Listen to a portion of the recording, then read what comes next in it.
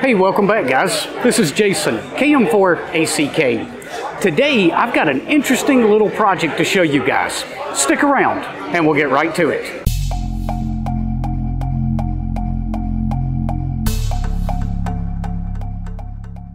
So I'm here with Chris with PhaseDock at Hamcation 2022, and I'm going to give Chris just a second to kind of run through this project, because this is something that's right down the alley of all of us. When we want to expand and build out something and we're kind of prototyping something out, this is a pretty slick little system.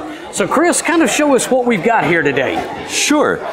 Jason, what we do is, for people who are working with Raspberry Pi, Arduino, microcontrollers, or single boards, we assume that you have the electronics, and we've developed adapters that will let you mount your electronics and then set them into our grid here in exactly the right place so that you can wire up your project quickly and easily. So you can see, once you put it in, it stays there until you take it out, which means you can move it around to optimize that. But now wait a minute, Chris. Sure. What if I want to take this project and I want to move it? I want to go somewhere else with it. Well, you know, this is kind of delicate, right?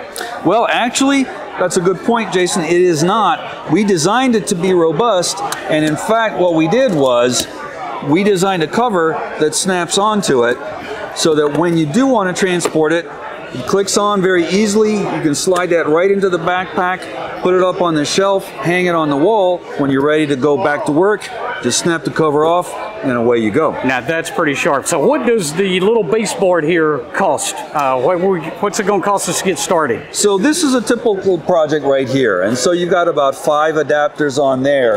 A kit that comes with a base and enough adapters to do that and a cover is right at 80 bucks out the door. That's not bad at all. Exactly. Not bad at all. And what kind of project is this you've got running here?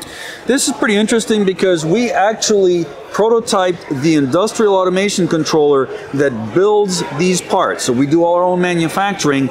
This is the brains that actually heats this up and folds this part automatically using an Arduino Mega under here and a relay board.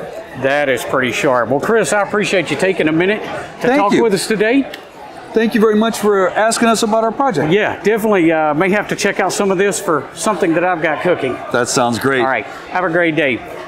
Guys, we'll see you on the next video. Until then, 7-3.